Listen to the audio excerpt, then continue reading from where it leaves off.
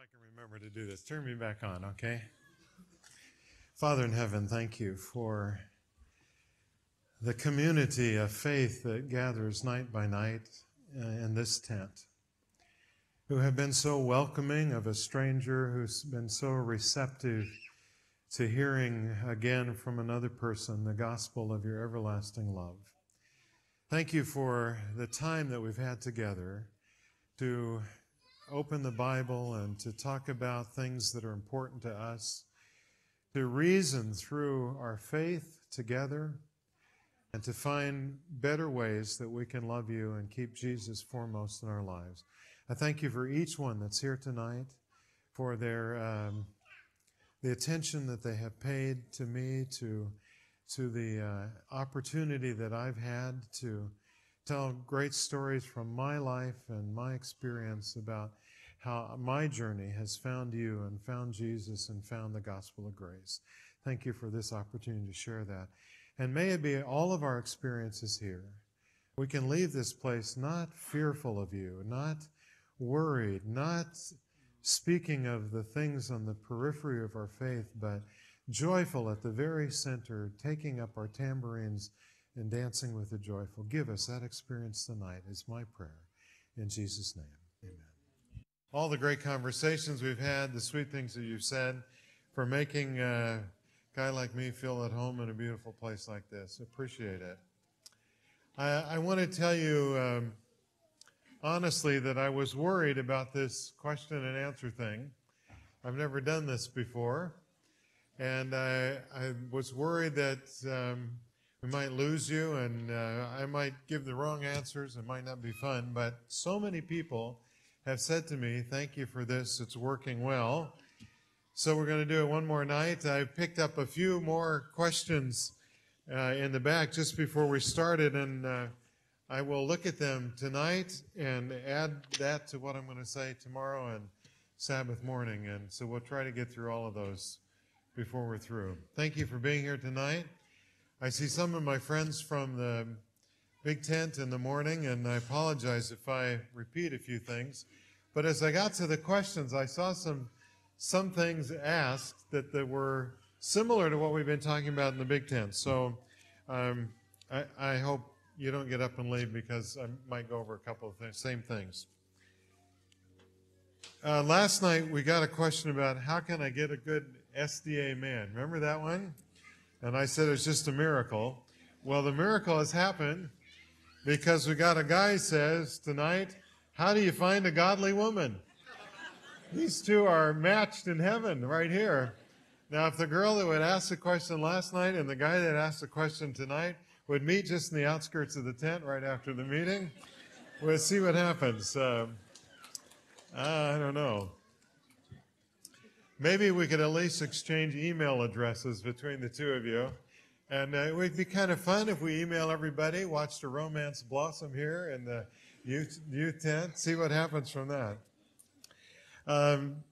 I kind of said this last night, but I'll say it again. I think godly men attract godly women. And I think godly women attract godly men. So the answer for me is not to find the right person, but to become the right person. And then it seems to me that people kind of get together. So I don't know if you're here tonight. I don't know if we want to know if you're here tonight, but maybe we can talk a little bit later. And if both of you would get together, that'd be just awesome. I would love 10 years from now, a couple come up to me and say, we're celebrating our 10th anniversary. You know how we got together? It was at youth camp in North New Zealand. I wrote a question, he wrote a question. Wouldn't that be fun? I don't know. Here was an interesting question that I thought was really insightful and helpful and sweet at the same time. Somebody wrote, how can we affirm others when so many people are criticizing them? I know that happens a lot. You have, especially musicians, get this a lot, don't they? A lot of criticism. Preachers get it a lot, especially if they talk about grace a lot. They get criticized a lot. I would love to share with you sometimes some of the some of the conversations I've had on camp this week. They've been interesting. Most of them just wonderful. A few of them I could have stood a little bit of affirmation when I was getting criticism. It was interesting because we studied the story of David and his family in the big tent this morning. And I was telling the people there on the importance of becoming people that encourage other people. And I'd just like to repeat, pardon me to those of you that were there this morning, how important it is to encourage other people. And one of the best ways to do it is to write little notes of encouragement. And I really wish, before you leave camp this weekend, that you would write a little note of encouragement to some of these people that put their life on the line every night up here, to all the hard people that work back in the tech booth, to the people that are planning the program, and sometimes we go by and we don't even thank them for what they do. And it would just be lovely if you could do that. But when you get home, write a little note of encouragement to the pastor and the staff at your church, to the Sabbath school leaders, to the youth leaders, to the people that who do worship and special items. Just tell them how much you appreciate them. And it's so encouraging to get that kind of affirmation. But I'll tell you a couple of little clues about how to do it. I used to tell people, keep it short and be specific. And those were the only rules about writing notes of encouragement. Don't go on for page after page. Just write a couple of sentences and be specific about it. I really liked the songs that you chose for the praise time tonight. Just something like that would be good. Or thanks to the guys that always pick up the pulpit and put it up here.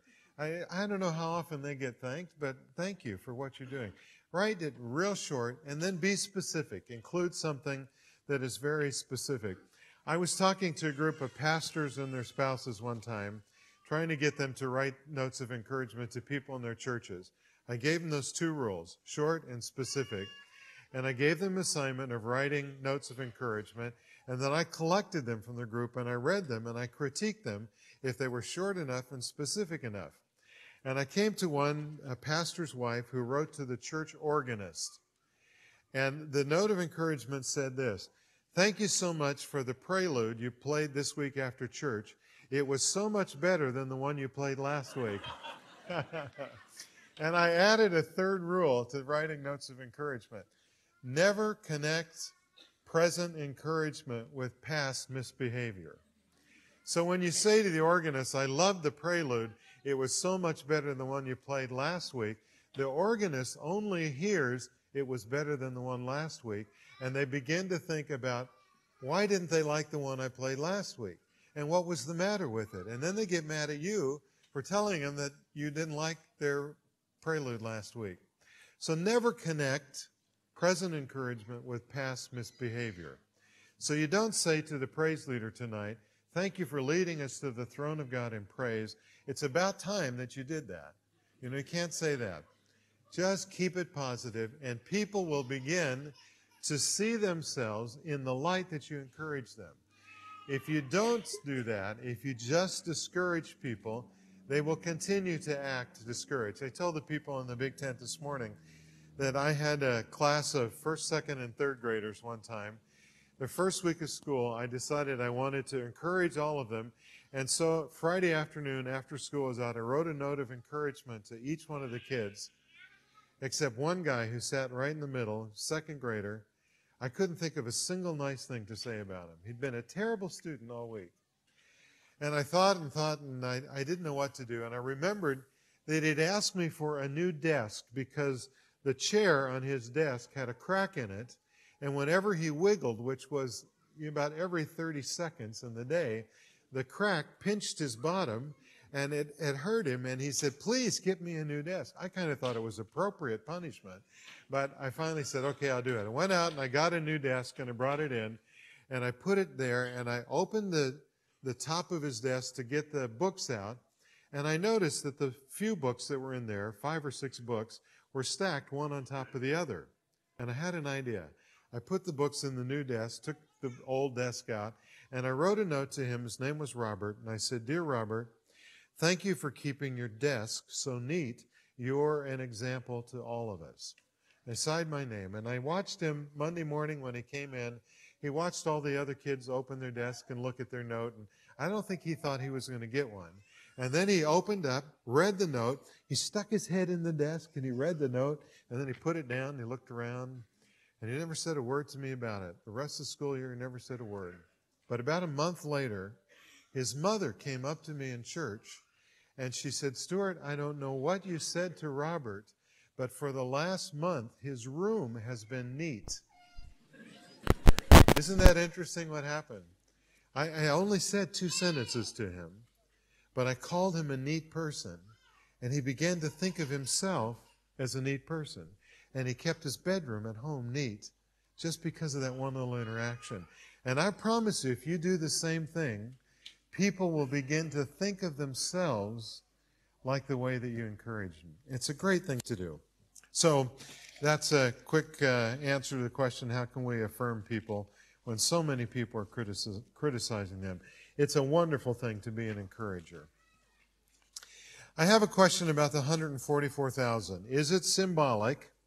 If it is, why is the millennium, the 1,000 years, literal? Shouldn't they both be either literal or symbolic? I don't know much about the 144,000. I'll have to be honest with you. I'm not sure if it's a literal number or a figurative number or the millennium is. I've got a theory, but I'm not sure now that I look at the question where I got the idea. But I do know a couple things about the 144,000. Let me tell you what they are.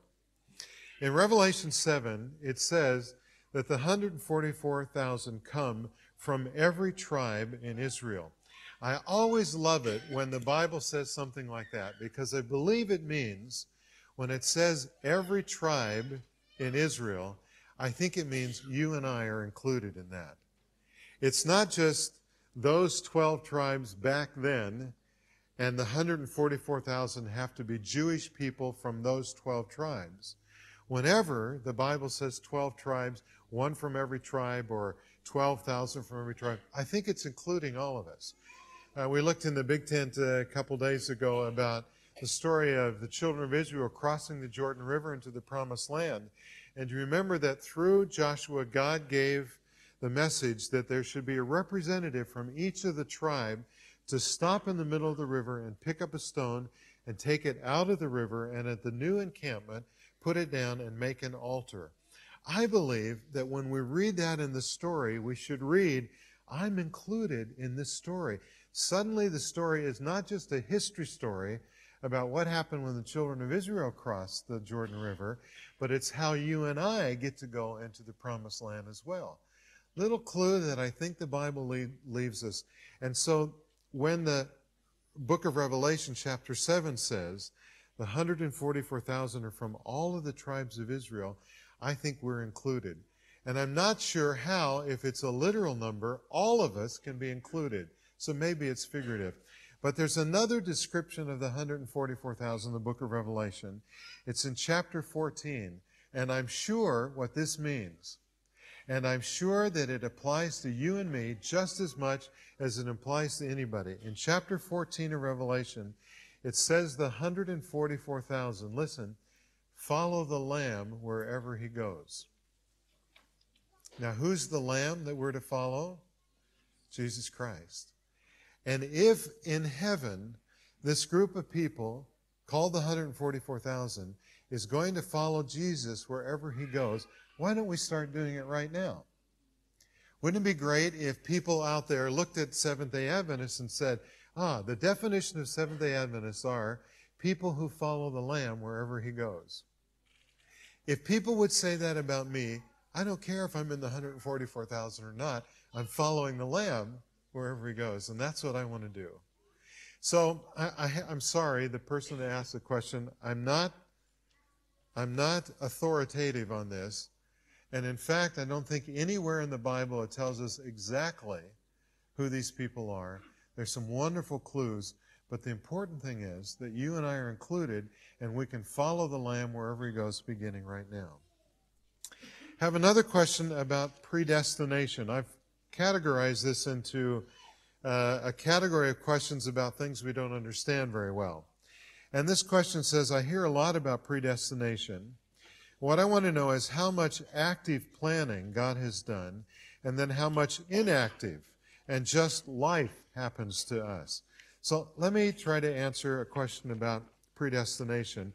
And in order to do this, I want to go to the book of Ephesians, chapter 1, where there's a wonderful passage on predestination. And it starts like this, verse 5 of chapter 1 in Ephesians. God predestined us. I'm going to jump back to chapter 4. In a parallel verse it says, He chose us in Him before the creation of the world to be holy and blameless in His sight. To be holy and blameless in His sight. Now you know the Bible really well. Tell me, who is it in the Bible that is talked about as being holy? It's God. It's Jesus. It's never people. It's ground where Jesus is walking or God has met with us. Take off your shoes, Moses. This is holy ground. Take off your shoes, Joshua. This is holy ground. It wasn't because Moses and Joshua were standing there. It's because God was standing there. Who in the Bible is blameless? God's blameless. Jesus is blameless. Human beings are not considered blameless. But have you heard this passage in Steps to Christ? It's on page 62. And I've quoted it a couple times here already on camp this week, but it's appropriate again. Let me read it to you and listen about how you and I get to be considered holy and blameless, which Ephesians 1 says that God chose for us in Him before the creation of the world to be holy and blameless. The condition of eternal life is now just what it always has been, just what it was in paradise before the fall of our first parents, perfect obedience to the law of God, perfect righteousness. If eternal life were granted on any condition short of this, then the happiness of the whole universe would be imperiled, and the way would be open for sin with all its train of woe and misery to be immortalized. I was talking at a camp meeting a couple years ago on the east coast of the States, and I was talking about God's grace. And a young man came up to me after a sermon, and he said, "You obviously haven't read Steps to Christ, page 62. And I said, "Uh-oh, what did I miss?" And he quoted this paragraph that I just read to you. Condition of eternal life is now just what it always was, perfect obedience to the law of God. And he was quoting it to me because I was saying that we get to heaven because what Jesus did, not because what we do. He said, "You missed Steps to Christ, page 62. And I kind of played along with him for a little bit. And he didn't know that in my Bible, I had a card where I had written out the entire page 62 in Steps to Christ. I said, "Really, did I miss something?" He said, "Yeah, you missed this." I said, "What does the rest of the page say?" And he said, "Is there something else on that page?" I reached in my Bible and I pulled out the card, and this is what I read to him. It was possible, this is the very next sentence now, it was possible for Adam before the fall to form a righteous character by obedience to God's law. But he failed to do this. And because of his sin, our natures are fallen, and we cannot make ourselves righteous. Since we are sinful and unholy, we cannot perfectly obey the law. We cannot do it. We have no righteousness of our own with which to meet the claims of the law of God. I looked at the young man. He was standing there in front of me with his mouth open. He was still almost okay, but now where he had been quoting Steps to Christ 62 to me to say, "You better obey the law," I was quoting Steps to Christ, page 62 to him to say, "But we can't do it because we're unholy people." And I said to him, "Aren't you glad that's still not the rest of the page?" He said, "Is there more?" I said, "Listen to this. But Christ has made a way of escape for us. He lived on earth amid trials and temptations, such as we have to meet. He lived a sinless life. He died for us, and now he offers to take our sins and give us his righteousness.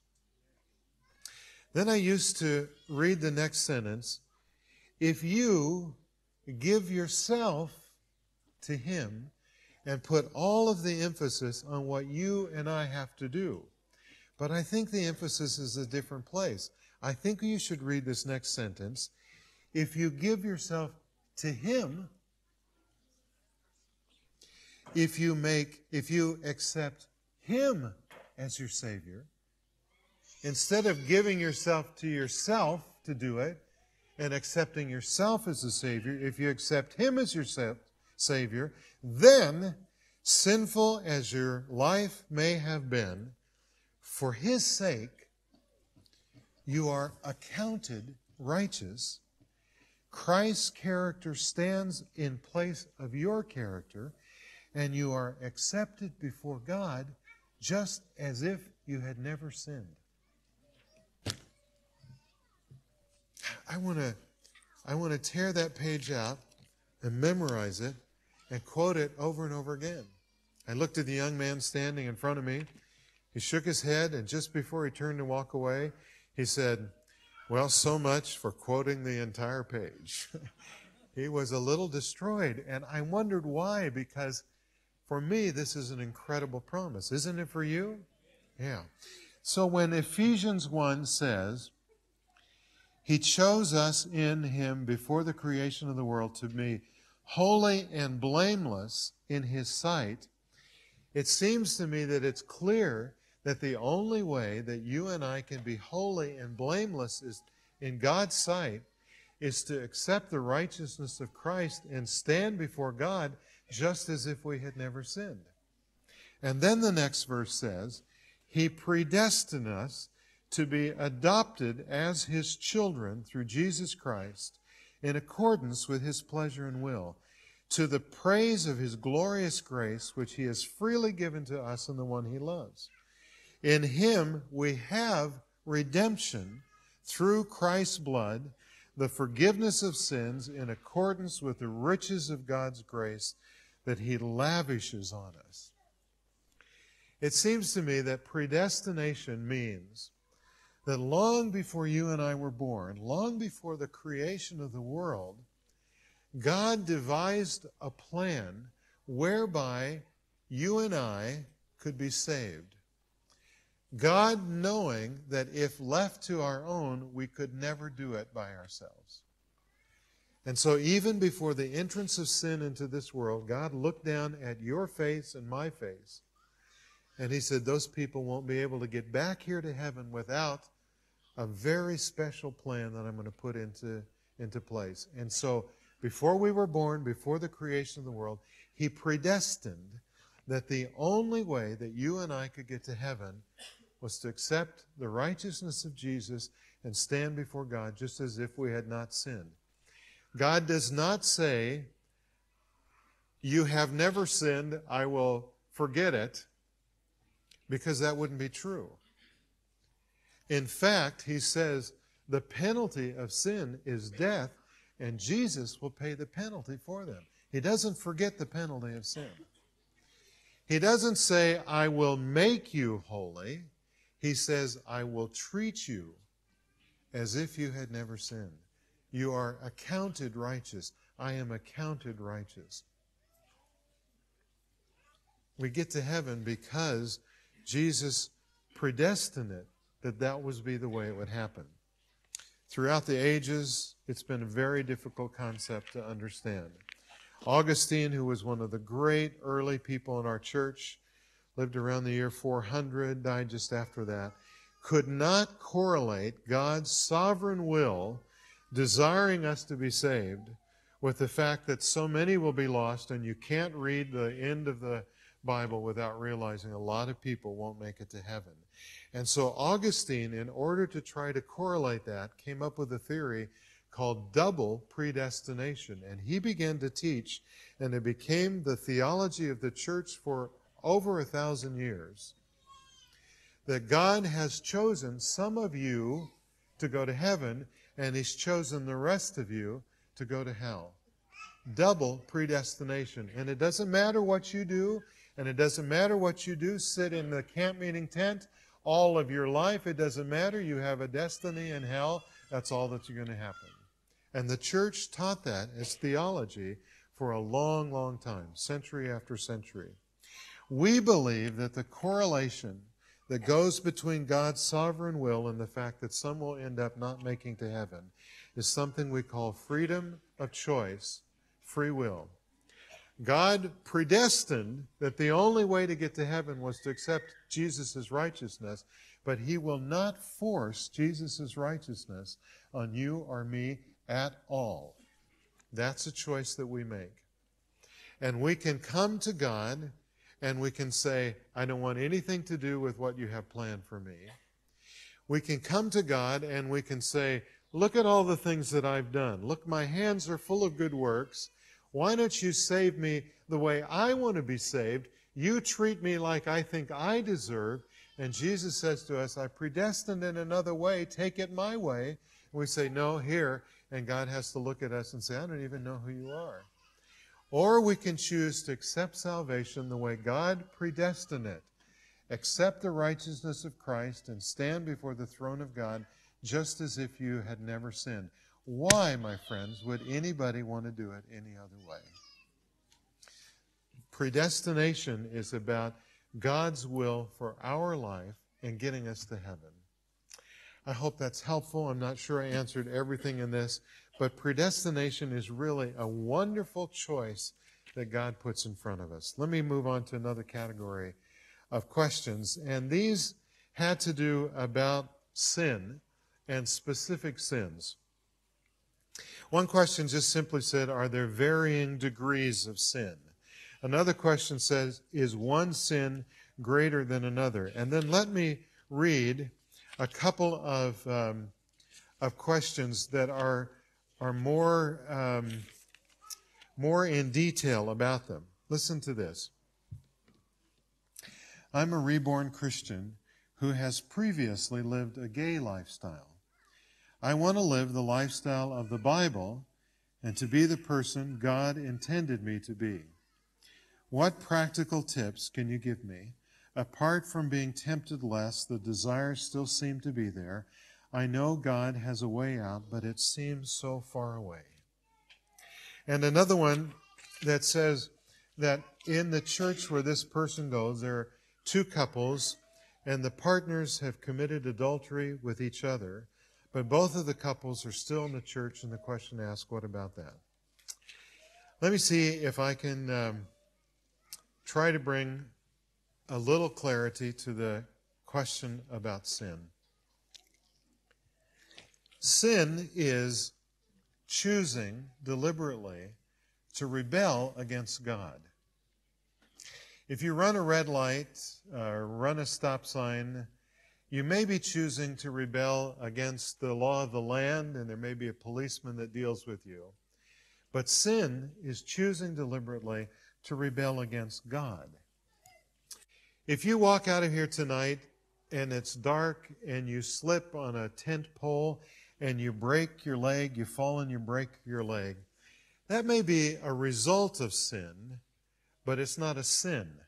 You have not chosen deliberately to break your leg and rebel against God.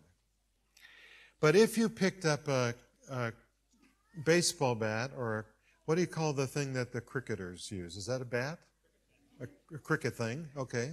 If you pick up one of those and you hide around the corner of a tent and you see somebody that you're angry with, and in the dark, in the mud, they're slipping by, and you reach out with a bat and you hit them in the leg and break their leg, that's a sin because you're rebelling against God's command to love each other and not to cause pain to each other. And so the question is, are there varying degrees of sin? Well, if you swing real hard and you miss the legs and you hit somebody in the little finger and you break their finger, or you hit them square in between the eyes and you break every bone in their body, no, there's no degree of sin involved. breaking the bones of the other people, whether it's one little finger or every bone in the body, is still sin. And God doesn't sit down in heaven and write, oh, just a little sin, it was just the pinky that he broke. Or, oh, it was a big one, he broke every bone in the body. The result of your sin is different. I would much rather have your sin be a little one than a big one if I'm the guy that you're hitting with a bat. But the sin itself is sin. And in God's eyes, it seems to me, it's clear from the Bible, there are not big sins and little sins. The Bible's not so interested in the sins. It's sin. It's choosing deliberately to rebel against God. Here's another way to look at it. Let's say that a balloon that's been blown up and tied is a perfect life, and the sin is poking a pin in the balloon so that you break the balloon and deflate it. Folks, it doesn't matter if you poke a little tiny pin in the balloon or you shoot a surface-to-air missile at the balloon and hit it. Whatever you do, a little one or a big one, it breaks the balloon. You may have used a bigger weapon, but the sin is exactly the same, breaking the balloon. You see the analogy? And when it comes to getting to heaven, only unbroken balloons get to heaven. So try as you might to patch things up, patch the balloon up, blow it back up. There's always going to be that hole in the balloon. It's always going to be broken. And we cannot get to heaven if our balloons are broken. The consequences of sin are different. But sin is sin. An assassin who lies in wait with a high-powered rifle along a dark road until a head of state drives down the road and he shoots one bullet into the car and kills the one head of state has committed murder. The consequence of that sin is a murder. A hijacker can hijack an airplane and fly it into an office building and kill thousands of people. And the consequence is different, but the assassination is the sin, and it's the same thing. There are no different levels of sin. It's just the results of sin that are different. When it comes to how should we treat people that sin, it seems to me that the Bible is very, very clear. But it depends on the category of sinner. Let me give you three possible categories. There are some people who don't know that they need help. Sinners who don't know that Jesus saves them. There are some people who know they need help and they want help. Sinners who know that Jesus is the only way to be saved and they want Jesus to save them. And then there are people who know they need help but they don't want any help. Sinners who know that they're sinners and they know that Jesus is the only way to be saved and they don't want to have anything to do with it. Let me illustrate the three. People who don't know they need help. One time I was late for getting to an airplane at a local airport, and I was hurrying. I bypassed the front counter. I didn't check in a bag. I just ran past the counter, ran up to the gate. I handed my ticket quickly to the person that was taking the tickets, and she said, "You're the last one on the plane. I'm glad you made it." And I said, "Oh, I'm glad I made it too." And she didn't really look too much. She took my ticket and tore the thing off, and gave it back to me. I ran out, went up the steps, got into the plane, and I walked into the plane, and I always choose the same seat when I fly. Maybe it's because I'm afraid I'm going to get lost when I get on a plane, or I don't know what. But I like an aisle seat, and I like an exit row, so I have a little bit more leg room, and I always get that seat. And as I went into the plane, I realized that somebody else had sat in my seat. And I thought, I will clear it up. My little ticket stub says that's my seat. So I went to that place, and I opened the bin, and I put my carry-on bag up there, and I shut it. And without saying anything to the guy that was sitting in my seat, I walked clear to the back of the plane, and I went to a flight attendant, and I handed her my ticket stub, and I said, "There's a guy sitting in my seat up there. if you don't mind, I'd love to have that seat and put him in the place where he belongs. And she said, okay, all right, we'll do it. Don't worry about it. She went back with my ticket stub in her left hand, and she tapped the guy on the shoulder who was sitting in my seat, and she said to him, I think you're sitting in the wrong seat. Would you mind giving me your ticket stub? And he unbuckled himself, and he stood up, and he opened the bin, and he hunted through his briefcase. He pulled it down. He couldn't find it for the longest time. People were getting a little bit nervous. This plane was supposed to go. And finally he found it, and he handed it to her. She said, thank you very much. And she walked out of the plane and went to clear the things up.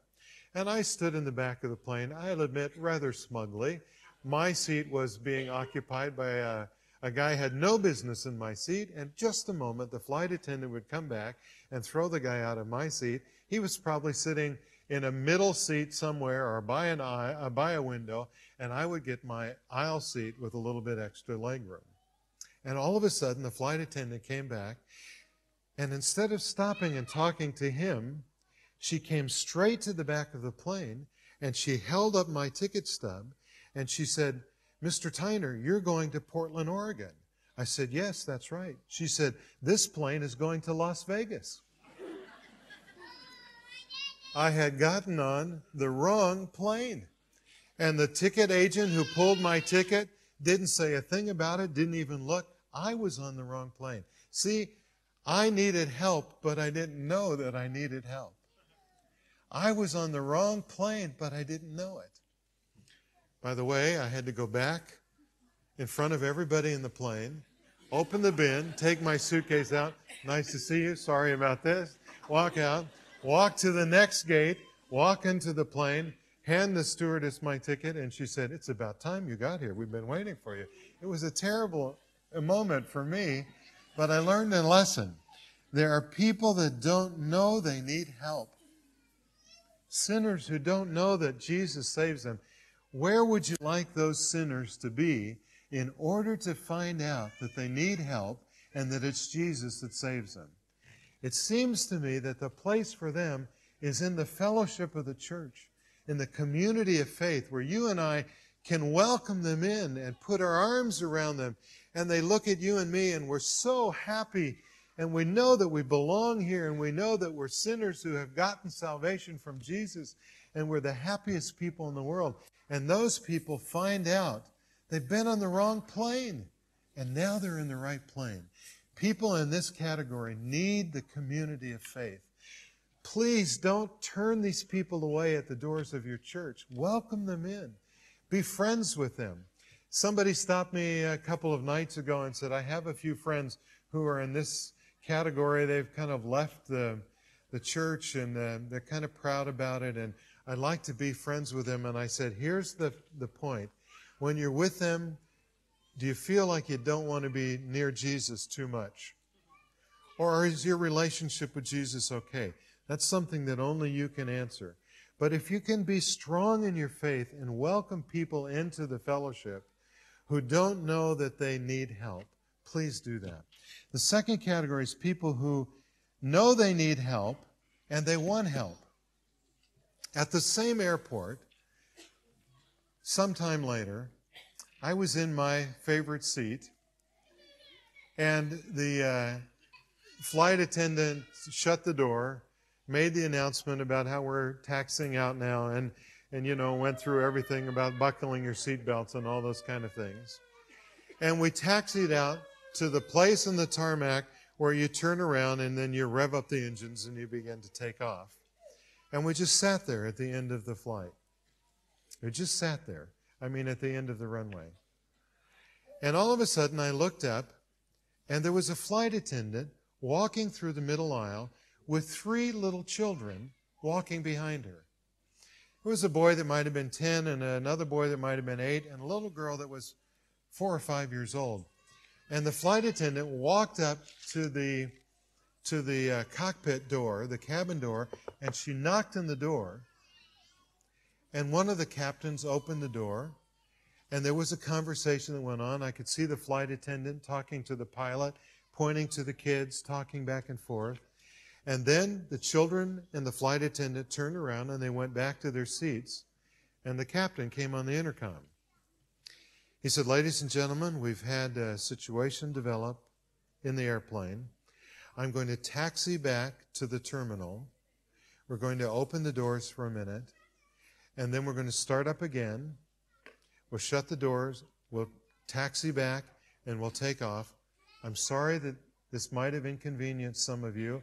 I know some of you have connections to make, but I will make it a point to try to make up some time, and we'll get you to where we're going as soon as we can. Oh, people started to grumble. What's the matter? What's going on here? What does it have to do with those three little kids? And finally, we got back. They opened the door. The three little children came to the front with their suitcases and were let off the plane. And then they shut the doors, and you know when that happens, you've got to go through the whole thing again, how to fasten your seat belts, bring your chair up to its upright position, what happens if you're in turbulence and the mask fall down. We got to the end of the runway. He revved the plane. We took off. And finally, when we were at cruising altitude at 35,000 feet and the seatbelt sign came off, the captain came on the intercom. He said, let me tell you what happened. Those three little children have a father that lives in Chicago and a mother that lives in Los Angeles. And they've been here. The boys live with their dad. The little girl lives with her mother in L.A. And the boys have been here visiting Mom, and they're just now headed back to Chicago so all three of the kids can live with the dad for a little bit. And as we got to the end of the runway, the little girl became hysterical. And the stewardess felt that we must not go on until she was able to tell the pilot what was going on. And so she stopped the plane and took the kids up, and they knocked on the door, and the pilot talked to the little girl. And he said over the intercom, I have never seen a little girl so frightened in my life. And it wasn't about flying. It was about seeing her father. And I decided that we had to leave her here. We've contacted her mother. Her mother's coming back to the airport. The kids are going to stay with the mother and let the mother sort it out. I'm sorry it's inconvenienced you. I'll try to make it up. I thought about what had happened, and I asked one of the flight attendants to come over, and I said, you were the flight attendant that took the kids up, weren't you? And she said, yeah. I said, are you sure the little girl wasn't just scared of flying? Oh, no. All she could talk about was she didn't want to see her father. I got a business card out of my own. I wrote a note to the captain, and I said, thank you for being sensitive to these little children. If this airline has a lot of employees like you, then they ought to be awful proud. And I asked one of the flight attendants to deliver it to him. And about 10 minutes later, I got a business card back from the captain. He said, thank you for being understanding. I have never seen anyone so frightened in my life. There was nothing else I could do. What a wonderful example of seeing someone who needed help, and they knew they needed help. And he put his career, his job in jeopardy.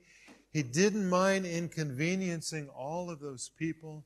There was a guy in the aisle across from me and said, I will never fly this airline again. I'm going to miss my flight. I thought just the opposite. I'll choose this airline every time I have an opportunity because that man was the captain of that flight. You and I can see people who need help, and we can give it to them. If they know they need help, or even if they don't know they need help, we can be the ones to help them. And people who have sinned and are members of our church and they know they need help need to stay in the community of faith. And we need to put our arms around them. The second question about people and what they had done reminded me of a story of a couple in my daughter's church who were in my daughter's small group.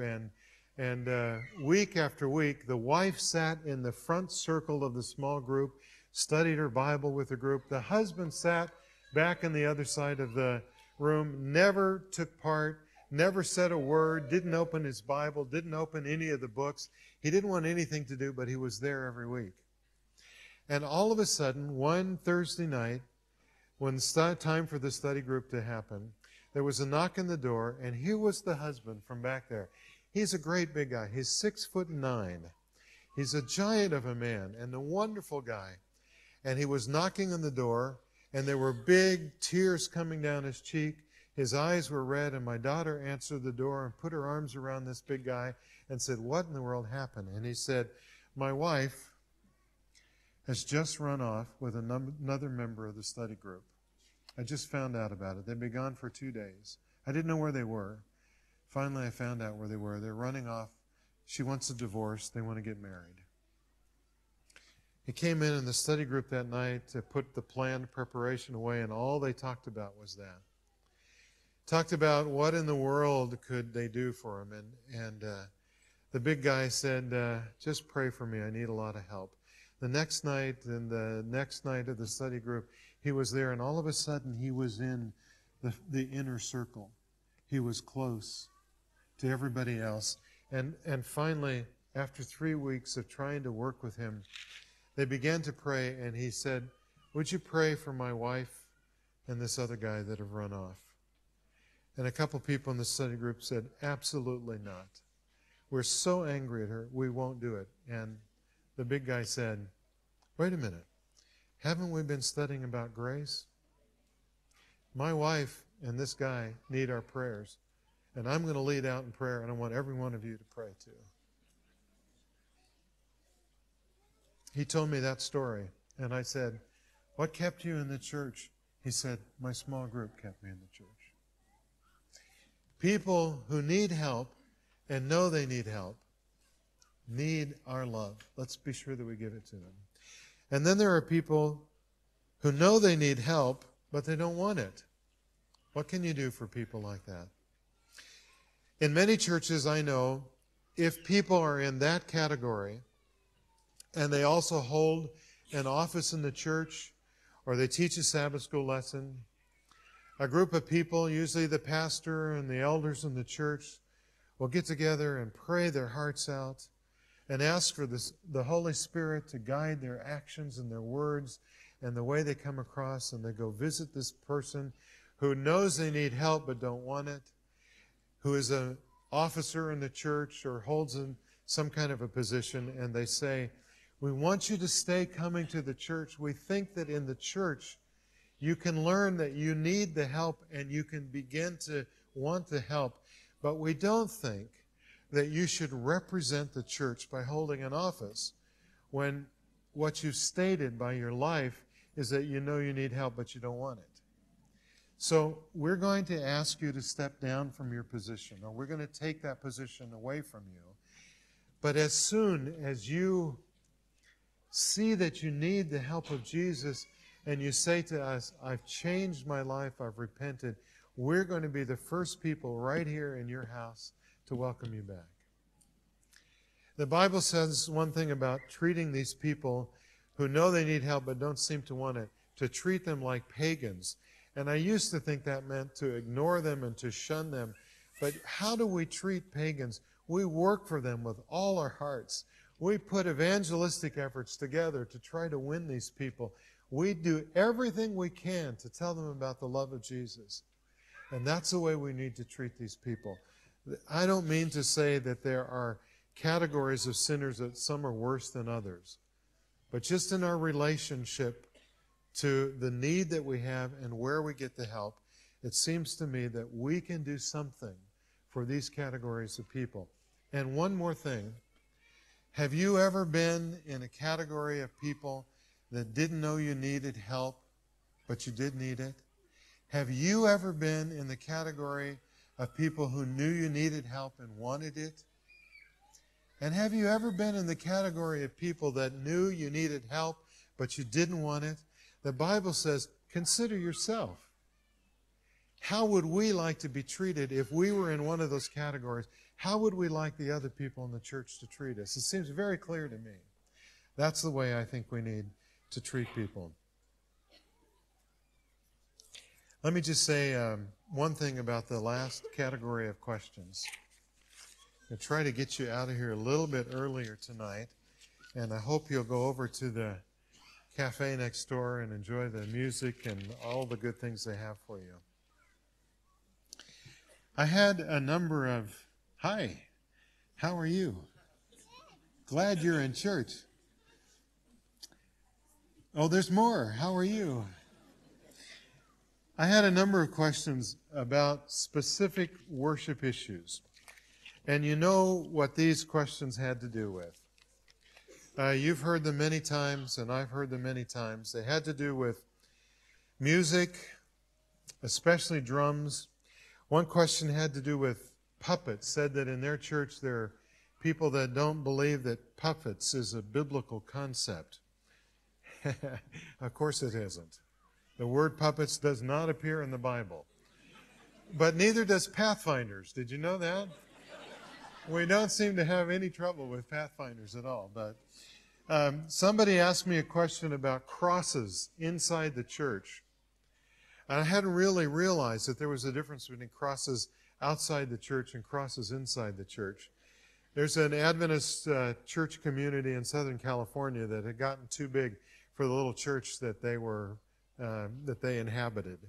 And they bought a bigger church in town whose congregation was dwindling. It was a Sunday church, and they bought it, and they were so happy. The church that they bought was a historical landmark in this particular community. It was a beautiful church, a lot of intricate work done on the outside and the inside. And I guess they met one Sabbath in the church, and the next day, the pastor of this new church, or the church in the new building, got a frantic phone call from somebody in the community who said, "Get down here right away. There are vandals that are defacing your church." And the pastor hung up the phone, got in the car, and drove as fast as he could to the church. And when he got there, he looked up, and on the roof of the church were two of the deacons of his church sawing down the cross that was on the top of the church. And they believed that the cross was some kind of an image to something, and they didn't want it on the church. And the pastor said, if we can't worship under the cross of Jesus, what can we worship under? Well, people do get, almost said a bad word. People get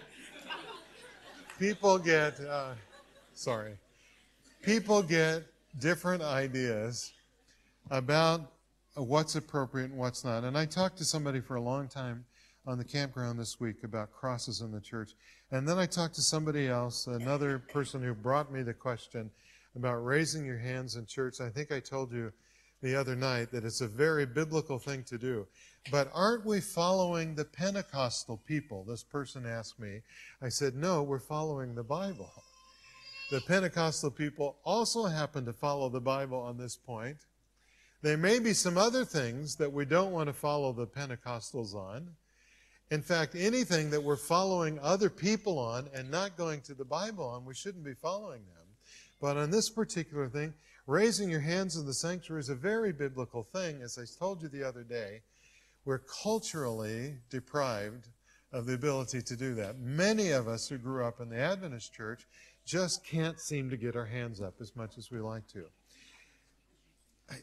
Here are a couple of points that I want to make. I promise I'll quit in a few minutes here. Obviously, there are things in the Bible that allow no interpretation, no divergence of opinion. Worship the Lord alone. Doesn't allow us to worship any other God. We can't do it. Glorify Jesus, don't glorify yourself. There's no other way to do it. We don't mix up glorifying Jesus and glorify ourselves. Obviously, there are some things in Scripture that we just can't compromise. There's no other way to look at it. The seventh day is the Sabbath, period. It doesn't say, but sometimes in the week, you can have your Sabbath on Thursday. Sometimes it doesn't work that way. But there is no command in the Bible that says how deep into the water you can wade on Sabbath afternoon, or how long you can play a soccer game, or even if you can on Sabbath afternoon. There are some things in the Bible where the principles are laid down and they're as clear as they can be, But the Bible leaves open for you and me to apply those principles in our lives. And it's always at that point that we get into conflict with other people in the church, because they apply the principle one way and you apply it another way, and pretty soon we're having a lot of trouble with each other. I wish there was a way that all of us, when we come to these worship issues, could take a deep breath and try to focus in on what are biblical principles and what are cultural or traditional applications of the principle. And if we could agree together to take that step, I think we could quit yelling at each other about what's appropriate in the church and what kind of music and whatever. It seems to me that if there was a way that we could separate those two things, biblical principles for our own application interpretation, we'd be better off. We would still disagree. And especially on things like music. The history of the Christian church is there has always been disagreement about church music. We had tonight time to do this. I'd love to play for you an ancient Gregorian chant, the kind of music that reverberates through monasteries as monks learn these Latin songs and sing them. I doubt if there's anybody here tonight that would call Gregorian chants contemporary Christian music. But you know, when Gregorian chants were first introduced into the church, there were many people that refused to allow them to be sung in the church because they sounded so much like the secular music of the day. Way back hundreds and hundreds of years ago, centuries ago, that was the problem. I was telling somebody the other day, in a particular city in Europe, in one particular cathedral, there was a new teenager who assumed the post of organist at this cathedral. And he began to play his music every Sunday in the cathedral. And as he sat down to play, large groups of worshipers would get up and walk out of the church and complain that this teenager was mixing strange tones into the music that they were used to hearing in church. Oh, I didn't tell you, the teenage organist's name was Johann Sebastian Bach. And if people wanted to choose sacred classical music for the organ today, that's the place where they go, to Bach's organ music. But at the time when it was introduced, it seemed strange, and people were getting up and walking out of church because of it. And I could tell you story after story after story after story about the same kind of thing. I got a call back to a church on the east coast of the States, and they asked me to talk about church music, music for worship. Would I come back? And I found a situation in the church where the people who sat on this side of the church were classical musicians who loved classical music, who thought the only kind of worship music they wanted in the church was classical music. And the people who sat on this side of the music, of the church, loved contemporary Christian music. And they thought that was the kind of music they wanted in church. And the amazing thing that I found was the people that liked the classical music always sat here, and the contemporary Christian musicians, they always sat here, and not only would they not sit on the opposite side of the church, they wouldn't even talk to the people that were on the opposite side of the church. And it seemed to me that the problem in that church was not music. It was the way they treated each other.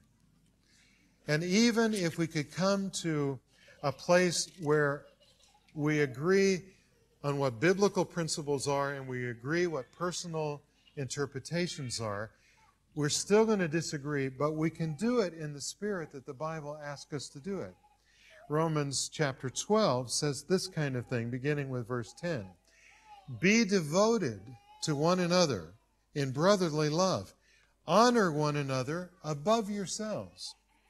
Never be lacking in zeal, but keep your spiritual fervor, serving the Lord. Be joyful in hope. But bless those who persecute you. Bless and do not curse. Rejoice with those who rejoice. Mourn with those who mourn. Live in harmony with one another. As far as it depends on you, live at peace with everyone. What would happen in our churches if we followed that kind of advice? Over in chapter 14, the same kind of counsel. Stop passing judgment on one another. Instead, make up your mind not to put any stumbling block or obstacle in your brother's way. Now, I've got to say this to classical musicians and people who love contemporary music. Live in love toward each other. Realize that your experience and background and your culture and your taste are going to dictate that you like certain things. But quit pointing the finger across the church and saying, we're right, you're wrong, we're holy, you're sinful, we're on the way to heaven, you're on the way to the other place. Live in love toward each other. Honor each other.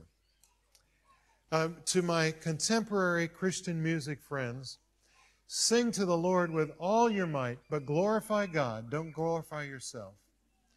I say to my classical music organist friends, play the organ with all your might, as loud as you can, but glorify God. Don't glorify yourself. To people who play the electric guitar and people who play the harp, glorify God. Don't glorify yourself. And to my contemporary Christian musicians, friends, live in love toward the people around here. If you are playing contemporary Christian music and praising God at 2 o'clock in the morning and somebody in that tent right over there is trying to sleep, don't excuse what you're doing by saying you're praising God. Because while you are, you're not living in love to those people right there. Just before I walked in here today, I walked past the teen shed, and there was a man walking by who was so agitated at the music. He had his hand on this ear and his hand on this ear and a frantic look on his eyes. And he was walking by the teen shed like this. And I said, are you okay? He said, listen to that. Are they doing that in America as well? And I said, yeah, but in America we know it's the Kiwis that sent the music over to us that way. And you know, he did the same thing you did. He laughed and he kind of relaxed a little bit. But I want to say to my traditional, classical-oriented friends, live in love to the young people who love to praise God here on the stage of the youth tent. I think it's one great reason why we are out here in this corner of the campground and they are way over there on that corner of the campground. But those of you who love the worship over there, love the fact that the people in here are worshiping God. And if you don't like the music, go back over there. And if we don't like your music, we can come here. But let's not dislike each other. Let's live in love toward each other. I'm taking too much time. I'm sorry. God bless you as you put these principles to work. See you next time.